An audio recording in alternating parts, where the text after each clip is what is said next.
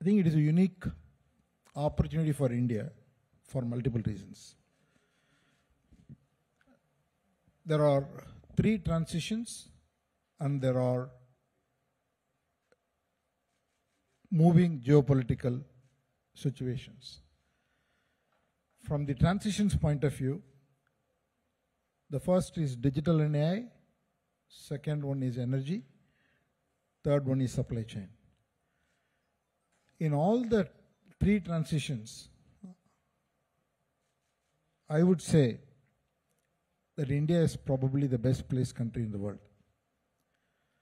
First, on the digital, just 2 primary reasons.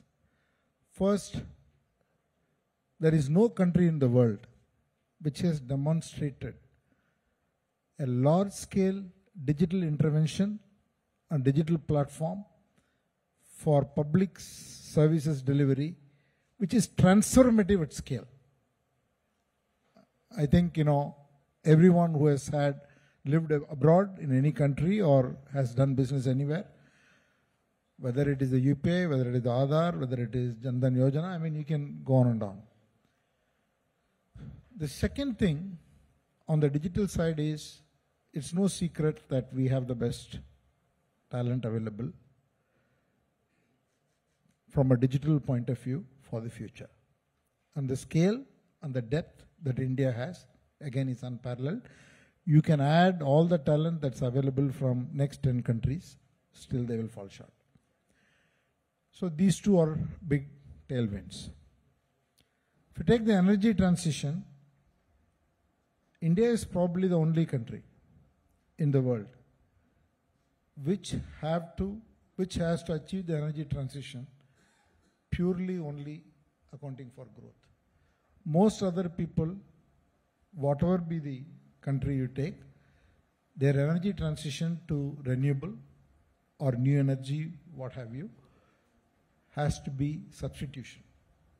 Shutting down what is working and then, but whereas in India, if whatever be the doubling, tripling, whatever is the GDP number you take by 2047, the needs of growth that we have between now and 2047 or 2050 is at least 3 times more than what we have.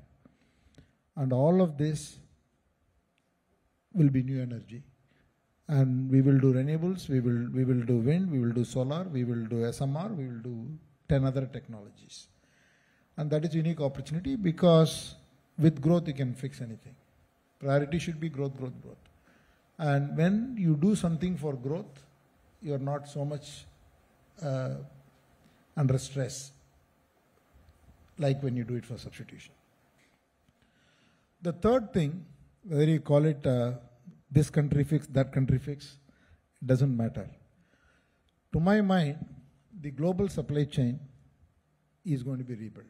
And it is being rebuilt as we speak. It is not that it is going to happen, it is beginning, it is happening. We are in the middle of that. Sometimes you don't realize when something is happening. You always connect the dots backwards. And any supply chain is an ecosystem play. So I keep referring as India Plus. I never use any other example of saying that we are replacing somebody. We are not replacing anyone. We have an opportunity to create a global alternative supply chain base, which I call it as India Plus, because India can't do it alone. But just the sheer size, scale, and everything else that we have positions India to be the lead in this alternative supply chain. Somebody else cannot take the lead. It has to be India, and India is taking that lead, and the supply chain will get built over the next 10 years, 20 years, 30 years. But above all of this, there is one fundamental factor, which is,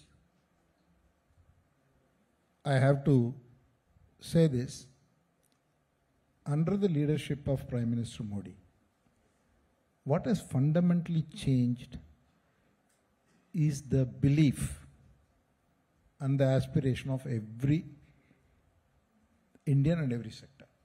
You can feel it in the urban, you can feel it in the rural, You can feel it in poor people, rich people, educated, uneducated. It is there everywhere. As a country, we had the audacity in the middle of the COVID, when every other nation was going after Pfizer and Moderna, which normally we would have done. How to find the money, run helter-skelter, to see how to get Moderna, Pfizer, or which country we can import from. Instead of all that, to say that we'll build our own vaccine in the middle of a crisis. There is something to be said about that. So this whole Make in India, I mean, honestly, if you ask all of us in this room, we will recognize this Make in India started as a campaign, slogan. So everybody thought it will be a slogan. The slogan became a movement. Movement became a belief. Now we are in the execution phase. So there is no question it is going to happen. So I really believe that we should give ourselves the chance. And we have to make bets. We have to take risks.